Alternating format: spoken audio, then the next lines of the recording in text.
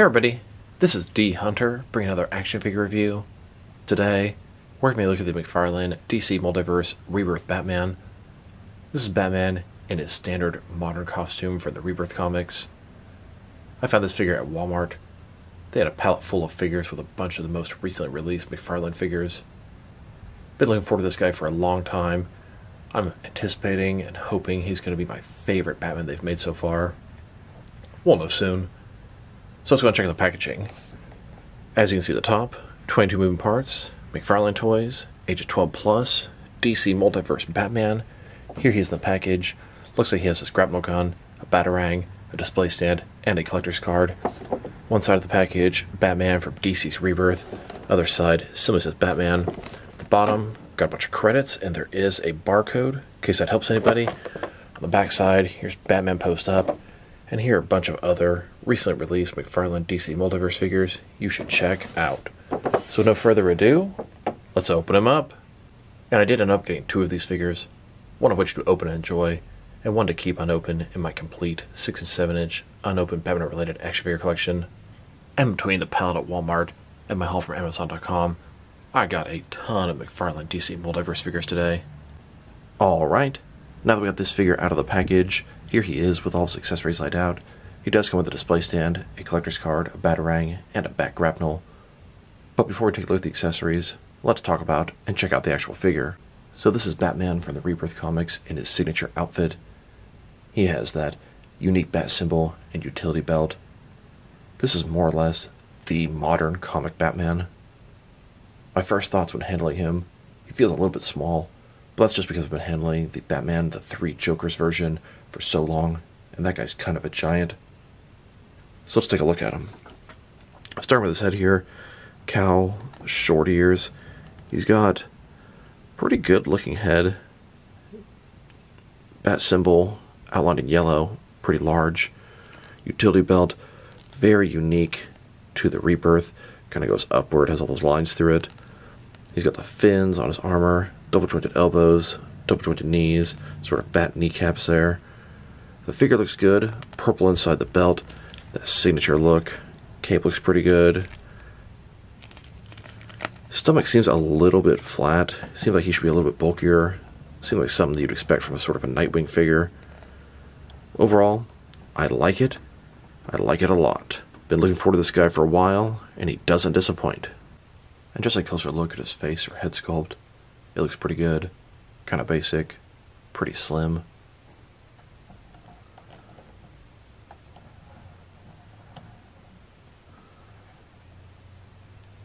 Now let's take a look at his accessories, and let's start off with the boring stuff.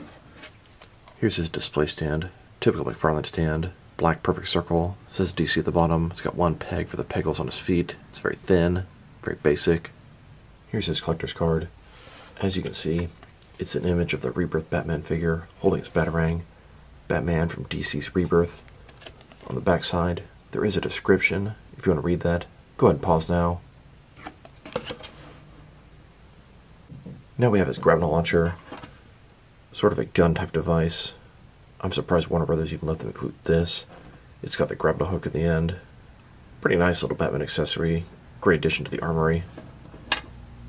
Here's Batman holding and aiming his grapnel launcher. Here's his batarang. It has that Rebirth bat symbol look to it.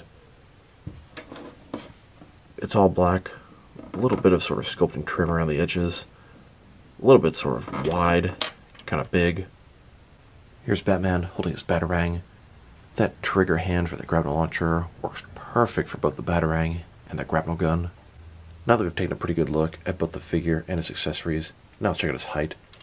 From bottom to the top of his head, he's standing at about 6.9 or 7.0 inches tall, which can translate to about 17.5 centimeters. Now let's check out his articulation. Starting with his head here, of course, it can rotate from side to side. He can look up that far, down that far.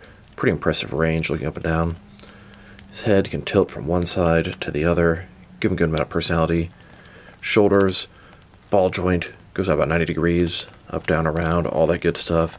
He's got a butterfly joint between his shoulder and chest area, increasing the range of motion there. Bicep cut below that. Double jointed elbows, they go all the way in. His wrist has a ball in it. can rotate, and it's going to be hinged as well. Ball joint in his torso, rotate around, go forward and back. Ball joint in his waist, also rotate around, go forward and back, giving him a very wide range of motion in his torso. Legs, does the splits, not all the way, not a ball joint, but a similar type concept. Rotation, pretty non-existent. Go forward about that much, back, not too much. Double jointed knees below that. Then his ankle here has a ball in it, goes forward and back, can rotate, can tilt, rock, and he has toe articulation. Here's the Rebirth Batman in the Batcave, doing some research on the Batcomputer. And here he is on a rooftop overlooking Gotham City. And here, about to grapple off the rooftop. Here's the Rebirth Batman with the rest of Team Detective from the first Rebirth Detective Comics. We've got Batman, Clayface, Batwoman, Orphan, Red Robin, and Spoiler. And I'm really surprised how well this Rebirth Batman fits in with the Mattel figures. And of course, the team continued to expand. We add in Batwing and Azrael. Of course, they continue to add and add and add to the team, and it's a little bit too big at this point. Now let's check them out. Next is some other action figures, starting off with some other McFarlane DC Multiverse figures. Here's the Rebirth Batman with the rest of his wave of $20 McFarlane DC Multiverse figures. We've got General Zod and Batman from DC's Rebirth, and then we have the Tim Fox Batman and the Dark Detective Batman from DC's Future State. These guys were all found together on a pallet at Walmart. It's popping up all around the country. Go get them. Then, next to the Detective Comics number 1000 Batman, this Batman is also part of the Rebirth, although he's not in the signature Rebirth costume. Detective Comics 1000 was after the launch of the Rebirth. And you'll notice the Rebirth Batman is a little bit smaller, but not by too much. I actually really like the scale of this guy. He should fit in perfect with your DC Direct stuff, and he's not too far from the Mattel offerings. And here he is, next to the battle-damaged Dark Knight's Metal Batman. Dark Knight's Metal also took place after the launch of the Rebirth. The costume is kinda similar, although different. Notice the purple on the inside of the cape. Now this Dark Knight's Metal Batman is bigger than Rebirth Batman, but this is one of McFarlane's larger Batman figures out there. Here's the Rebirth Batman, next to several different McFarlane Batman figures. These are all from the comics. Now notice, their sizing is really all over the place. I'm not very picky, but it is noticeable. Then, next to some more Batman figures. These are from different various forms of media. Here's a Rebirth Batman, next to a bunch of McFarlane's older Batman sidekicks. Most of these are from the Rebirth. Then, next to some newer Batman sidekicks McFarlane has made. Now let's check them out. Next to some other recently released McFarlane DC Multiverse figures. Here he is, with a couple of Lex Luthor figures.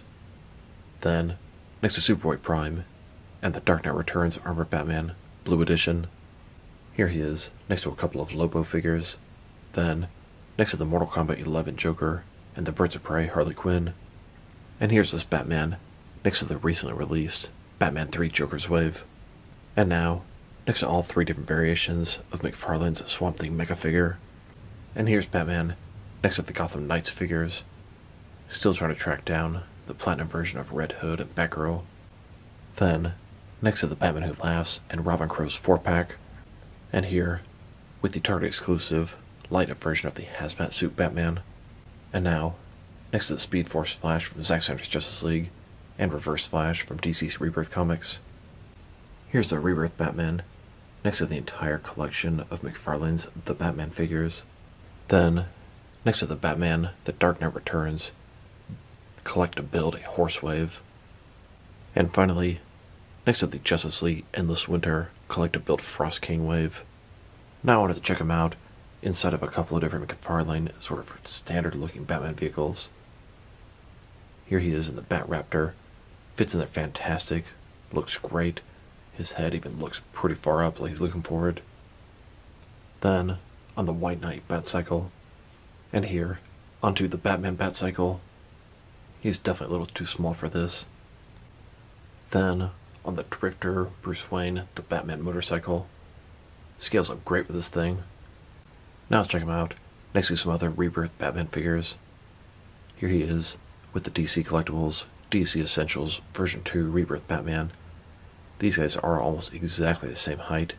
They fit in pretty good together. Then, next to the Mattel DC Multiverse Rebirth Batman.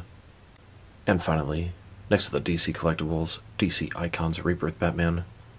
Here are all 4 of the different Batman figures in their Rebirth costumes. Here's McFarlane's DC Multiverse Rebirth Batman, next to Mattel's DC Multiverse Rebirth Detective Comics team. We have Orphan, Batwoman, Clayface, Batman, Red Robin, and the Spoiler. Now, standing up straight like this, he's definitely too tall for the Mattel figures. But if you shoot it right, you can make it work. Now let's check him out, next to some action figures from different various companies, to see how he fits in both scale and style-wise, in case you want to know which lines you can mix it with. Since he's a McFarlane figure, they're typically 7-inch scale. I'm going to start off my comparisons with some of the larger action figure lines I collect, and work my way smaller, and I'm going to include as many Batman figures as I can during these comparisons. Since we've already checked him out, next to a bunch of different McFarlane Batman figures, here he is, with a bunch of other McFarlane figures. In front of you are 5 different action figure lines, all from McFarlane toys, all 7-inch scale. Then, next to some more McFarlane toys, these are from different various video game properties. And now, next to some Jack-specific wrestling figures. And here he is, next to some DST or Diamond Select toys. Then, next to some DC Direct and DC Collectibles Batman figures. And here, with some NECA Batman figures. Then, next to some Mattel wrestling figures. And now, next to some Jazzwares AEW wrestling figures. And here he is, next to some Mezco 1/12 Collective Batman figures. Then, with some Mattel DC Universe Classics and Multiverse figures. And here, with some Mafex Batman figures. Then, with some Hasbro Marvel Legends. And here he is, next to some SH Figure Arts Batman figures.